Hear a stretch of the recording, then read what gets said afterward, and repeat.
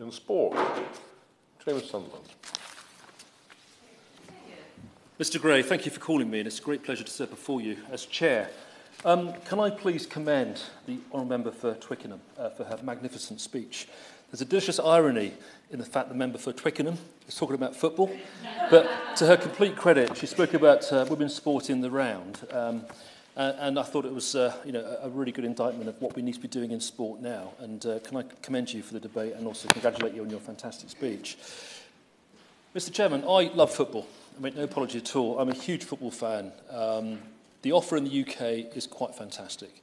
We've got the Premier League, the world-leading brand. We've got many professional leagues across all 4 of our nations. We've got millions of fans. We've got people who are paid good money to play sport. And, of course, it also brings revenue into the Treasury as well. So what's not to like? What a brilliant way to spend a Saturday afternoon or a Sunday afternoon watching live football, or even on the TV. The offer is great, as I mentioned. Sadly, my own playing days are now behind me. As a rather rotund 50-something-year-old, I've stopped playing. But I can tell you I have 2 sons, both of whom play to a very good standard, and me watching them at the weekend is very important. And also, as a huge non-league fan, I'm regularly found at Aldershot and Bracknell, Woking, Sutton, local clubs to me, and it's just, as I mentioned, a great way to spend the weekend with really decent, real people.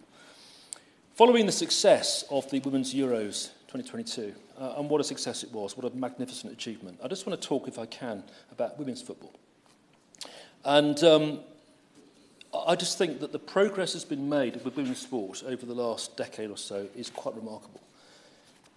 I'll say this twice. Women's football has become the fastest rising sport in the UK. I'm going to say that again. Women's football has become the fastest growing sport in the UK, which I think is just brilliant. And the stats speak for themselves. Nearly 70,000 people were at Old Trafford to watch England's UEFA Euro 22 opener against Austria. 70,000 people.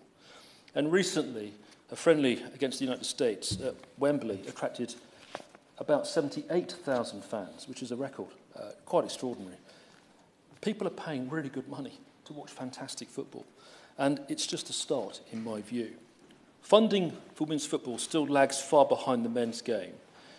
But the way we address that is by tackling the grassroots football first of all, and then just building up, as what's happening at the moment. So what of the future? Well, the latest FA survey has found that growth across the board from matchday broadcast, commercial and prize money sources is exponential. So clubs report year-on-year commercial revenue growth of 33% annually, women's football, which is amazing. And it's found that 77% now of female leagues have got a title sponsor, up from only 11% last year. Extraordinary growth.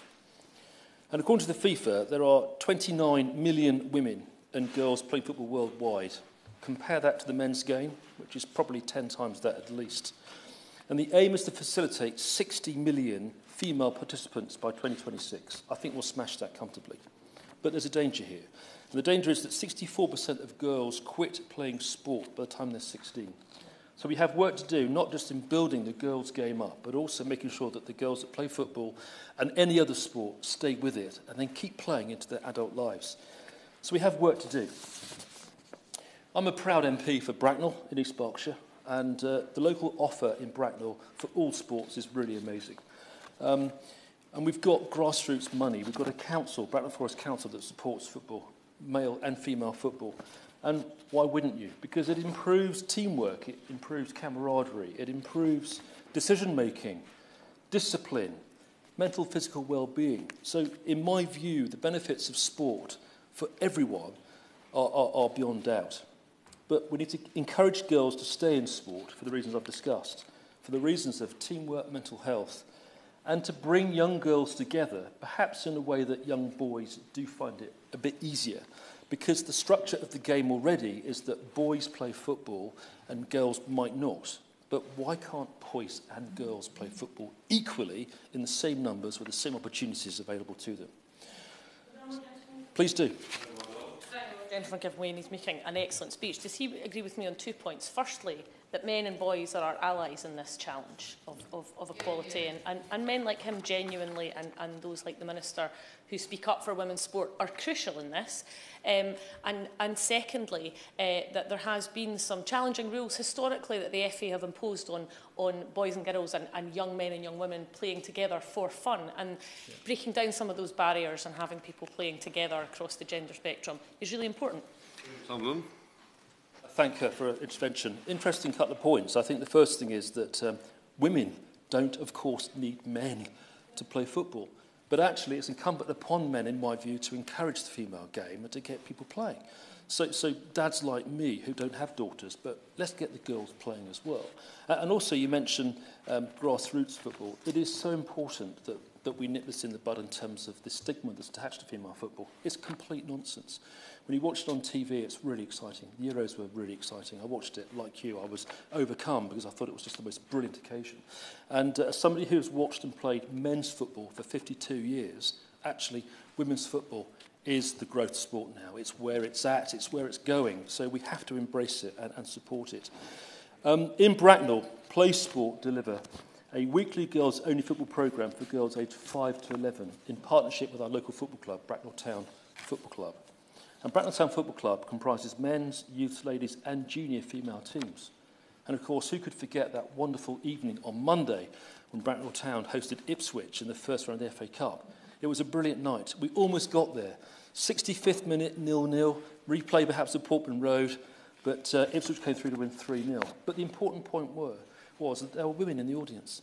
There were girls that I know play football in Bracknell supporting the local team. It was just brilliant, and what's not to like?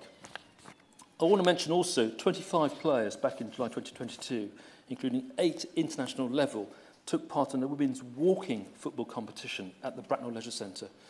And interestingly enough, there's plans being developed now for Bracknell Leisure Centre to be rebuilt in 2028 to build a football stadium and new sports centre which will embrace the female and the male game. How fantastic would it be to have Bracknell with men and women's teams in the Football League? A lot to look forward to. Just to wrap up if I can, I think that women's football is on an unprecedented rise. As I said, this is the growth sport in the UK. Let's get behind it. Funding has increased tenfold for the female game over the last decade, but we need to spend more on female football. Grassroots football turns into adult football, turns into professional football, so it's worth investing in it. The national team's success right now is a fantastic opportunity to embrace the game more widely. So let's build on and reinforce that success. And Bracknell, which I'm very proud, is very poised itself to take on the grassroots women's game. So just to conclude, if I can, with the Minister in his place, first thing we need to do is to make sure that local clubs and schools across the UK embrace girls' sport, in particular football. Opportunities for men and women, boys and girls, have to be completely equal across the board. We need more adult volunteers, and we need more parents to embrace the girls' game. Why wouldn't you? It's a great way to spend a weekend. We need, Minister, please, enhanced government and FA funding to support the girls and the women's game. And I found myself congratulating the BBC, quite strangely. I commend the BBC, but what the BBC are doing now on TV across the UK in promoting the female game is brilliant. You know, it's great now that you switch the TV on, you can watch either, and it's really, really good.